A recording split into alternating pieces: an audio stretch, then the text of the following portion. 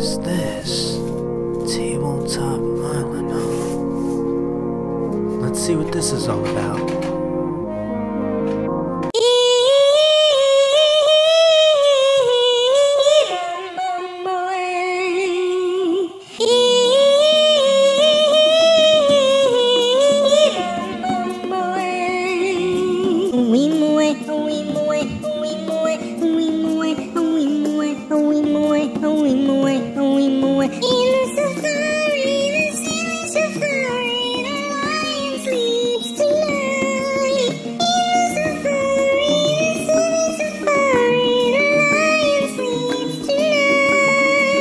Welcome to Tabletop Island. I'm Bernardo, your host, and today we're going to be taking a look at the vintage board game, wait for it, Silly Safari.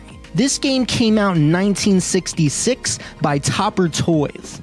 This looks interesting. Let's first take a look at the components here. First off, on the table, this game looks absolutely amazing. It is almost like a mousetrap style game with a ball bearing that activates a trap. You can kind of see where we're going here with this. You start off with your little pawn pieces, which are really well made, but they are feet. I know, they're feet. Huh. I wonder why anybody would be barefoot in a safari. It's so stupid. So the player rolls the highest is going first. You start at your starting point to go all the way around. Your goal is to make it to the finish. When you make it to that finish, the first player gets a 2 animal bonus. The second player gets a 1 animal bonus. And then once everybody finishes, the player with the most animals wins. Now here's how you can get animals. When you land on a foot spot that has a white dot on it, that means you get to activate the silly trap. Now this is where things can be fun. So let's take a look here. You are rotating the trap itself from its little circle point to land on an area where you're currently at. If you're in the territory with the elephants, then that means that's what you're going to be setting the trap up for.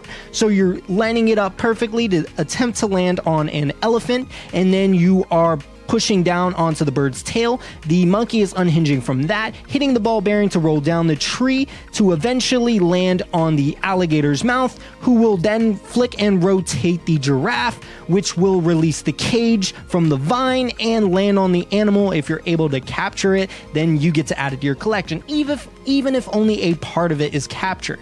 Now, I know this sounds absolutely amazing, but much like Mousetrap, this doesn't happen as frequently as you would like. And the rule says if you don't get it, or for whatever reason the trap doesn't activate, then you miss your shot. And that's not fun because that happens a lot more than I'd like to admit. So I do allow players to attempt to do it again, because I'll be honest with you, getting your perspective on the cage is enough, and sometimes it doesn't line up perfectly for you. And honestly, it's already a ridiculous idea, so just going with it is kind of what I like to do here. Because again, the trap is extremely fragile. It can go off just by accidentally bumping it too hard, the table.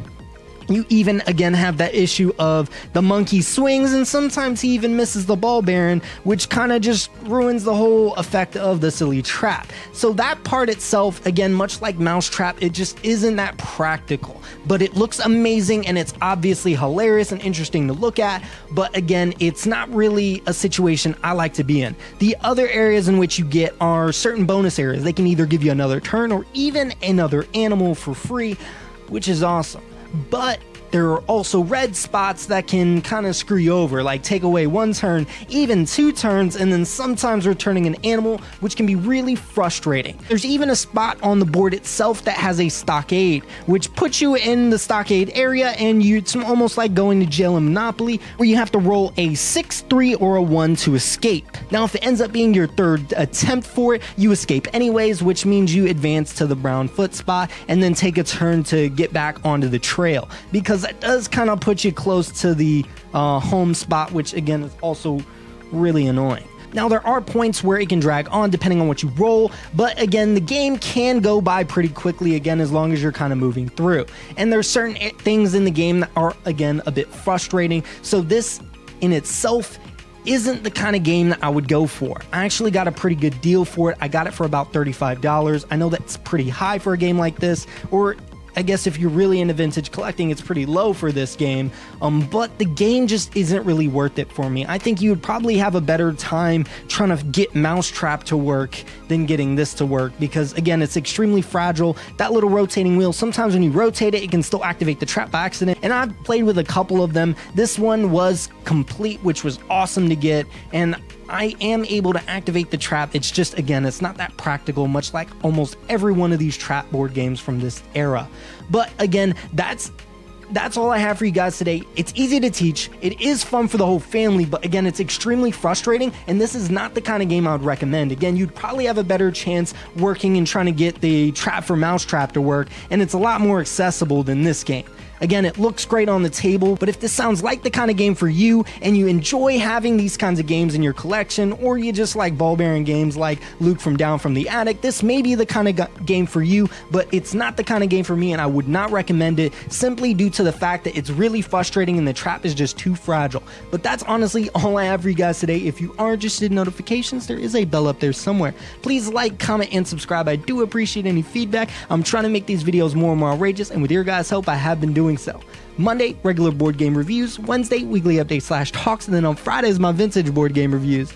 That is all I have for you guys today. I'll see you guys next time.